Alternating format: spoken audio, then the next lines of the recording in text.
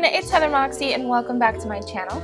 In this week's video, I'm finally showing you part 3 of my DIY bedroom furniture series, and I'm going to be showing you how to DIY this headboard to give your bedroom some rustic charm. Of course, it's super easy and very inexpensive considering actual bed frames. I don't know about you, but for me, a headboard kind of just ties everything together in a bedroom.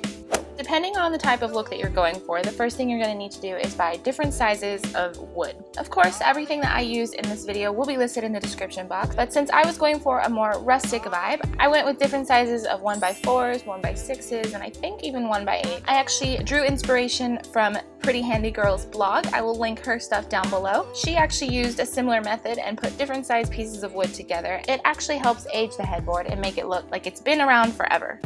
After you're happy with your arrangement, you can move on to creating your stencil for your headboard. You can do this any way that you like. You can even use this with a giant piece of cardboard. I happen to have a roll of drop paper laying around. You can find this at any hardware store. I highly recommend getting a roll of this stuff if you're a crafter or a DIYer. I use it so much and in so many different ways. But for this project, you're just going to use it to trace the shape of your headboard. I referred back to Pretty Handy Girl's blog to kind of get an idea of the shape that I wanted. But check out Pinterest, get ideas, get inspired, and draw a shape that you like. Don't worry, you only have to draw half of it. Once you're happy with the half that you've drawn, measure the halfway point or the size of your headboard. Just make sure that you cut out the width of your stencil to be the width of your headboard. Our bed is a queen size bed, so I believe it came out to just over 60 inches. If you do end up with a little bit of extra space on either side of your stencil, that's perfectly fine. We actually went with about an inch or so space on either side to keep our headboard from looking exactly the same size as our bed. After you've measured everything out, you're ready to fold your stencil so you can cut it. This is the reason why you only had to draw half of your stencil, and it ensures that both sides are symmetrical to each other.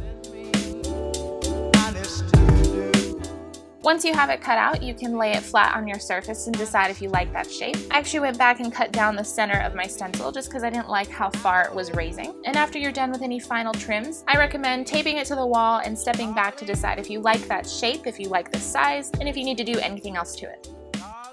After you're satisfied with your stencil, you can now move on to tracing onto your wood. You're just going to lie it flat, tape it down, make sure it doesn't move, and begin tracing it with a pencil. After you have everything transferred over, do not forget to number your planks. This will make everything go so much smoother once you start cutting. Using a jigsaw, you can now basically trace those lines to cut each piece. And don't be like me, wear protective shoes and protective gear. It's really easy to get excited about your projects and just not care about any of those things, so definitely make sure you have the right gear. The jigsaw I'm using is part of a Black & Decker tool set. I will also link that down below. I absolutely love it. Once you're done cutting, you can now rearrange your planks based on their numbers so you can get back to your original shape and begin measuring out how tall it's going to be and what planks you need to cut off of the bottom. I know you send me, darling, you send me, I know you.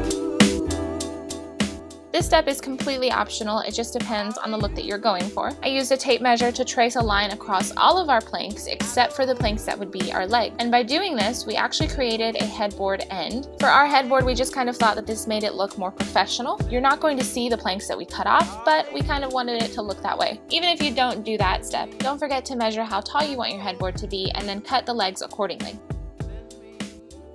After everything's cut, you can attach 1x4s as braces. We actually used wood glue underneath these braces, and we ended up going back and adding a third brace in the middle. We also used self-tapping screws to drill along each brace, but of course, everything will be listed in the description box. After that wood glue has had time to set, you can begin staining or painting. I used my Minwax Early American stain so that it would match my DIY nightstand and my newly remade dresser. I'll also link those videos down below. I used about 1 layer for each plank and just wiped off any excess before it could dry.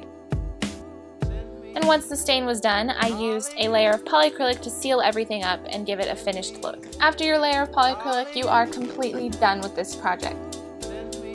Make sure you give it proper time to dry and air out, and then you can simply set it against your wall. I have a metal bed frame that supports my box spring and my mattress, so I only have to lean this headboard against the wall. With the headboard at a slight lean, you really can't tell that it's not attached to the bed. You can't tell that it's basically a faux wood bed frame, and it creates this really rustic and charming look that you would never guess is a DIY. I absolutely love how this project came out, and I'm so happy we finally have a headboard. I feel like our bedroom is finally complete complete. As always, don't forget to follow me on Instagram and Twitter at HeatherMoxieDIY if you'd like to see sneak peeks and looks at what I'll be working on or what I'm up to. And if you enjoyed this project, don't forget to give this video a thumbs up and don't forget to subscribe so you can see whatever else I may be working on. And as always, I will see you guys next weekend with another video. Bye!